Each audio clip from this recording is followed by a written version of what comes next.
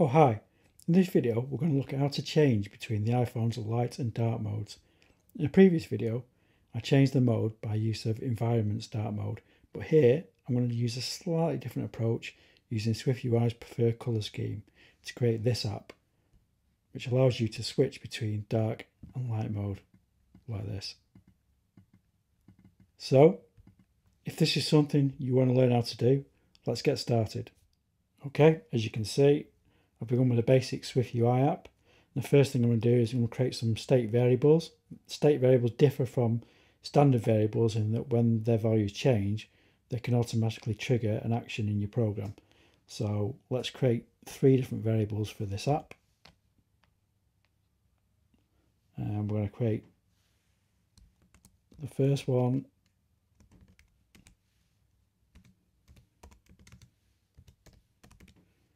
will be for the navigation title. So we're just going to call that for now light mode. The next variable is going to be Boolean variable, so we can switch between the different modes. So we're just going to set that as X and to true. And the next and last variable is going to be one for the color. So color equals, and we're going to set that to color scheme.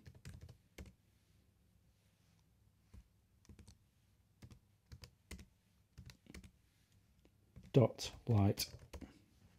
Okay, so that's that bit done. Okay, next between var, body and the text, we're going to put a navigation view.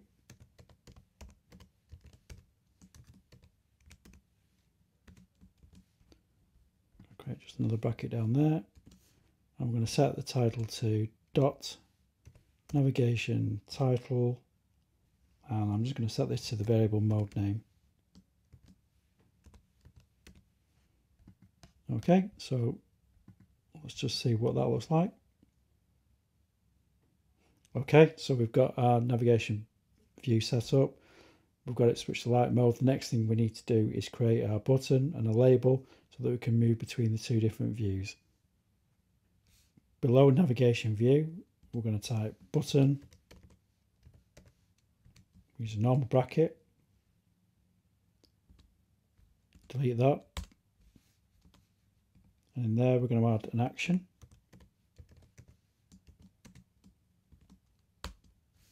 Comma, and then we're going to also create a label.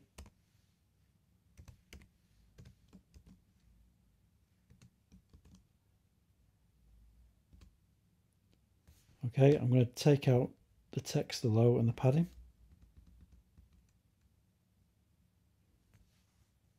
Okay, so now we've created a structure for our button. What we can do now is add some mechanics and some style to our button, which is what we're going to do next. So all we need to do is just type in action. We're going to put if x equals true. Then our mode name is going to be dark mode.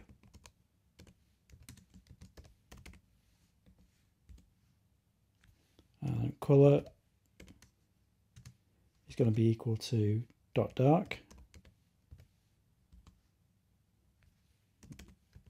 Type self dot x dot toggle to be able to switch between the 2 views.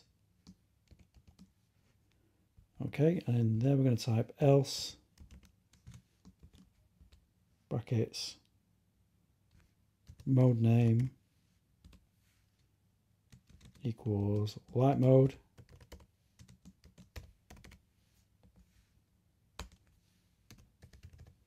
Color equals dot light,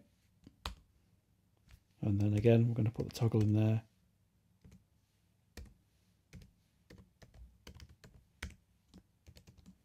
Okay, so the toggle just allows us to switch between true and false, the variable that we set to X. Okay, so the next thing we need to do now is just set up our label.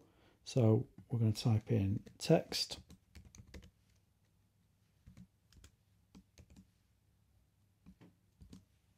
I'm going to change that to switch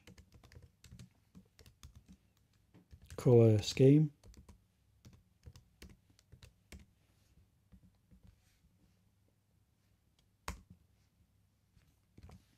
We're going to set the foreground color to dot white. I'm going to set font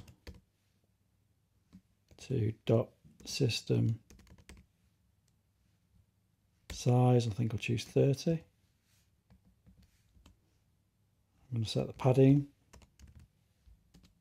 to 20. Best put that in the brackets.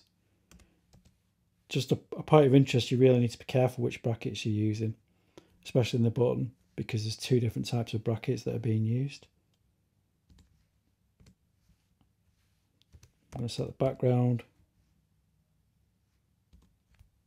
colour, I think I'll go for blue. And I'm going to go for corner radius just to make that button look a bit neater. And we'll set that to 90. Okay, let's just run that and see what we've got. Okay, great. So we've got a navigation view with light mode. We've got our button set up. When we press the button, yeah, nothing at this stage happens. It switches, the navigation title switches between light and dark mode, but the app itself doesn't switch between light and dark mode. So all we need to do, very simply, we just need to add, at this point in the program, dot preferred color scheme. I'm going to use the variable that we used before on this, so the one called color, which stores the value of which mode we want the program to be in. And let's just run that now.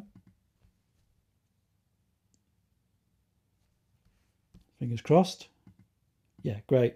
So that works now. Everything works fine. We press the button, it switches between the two modes. So once again, I hope that's been useful to you, and thanks very much for watching. Thank you.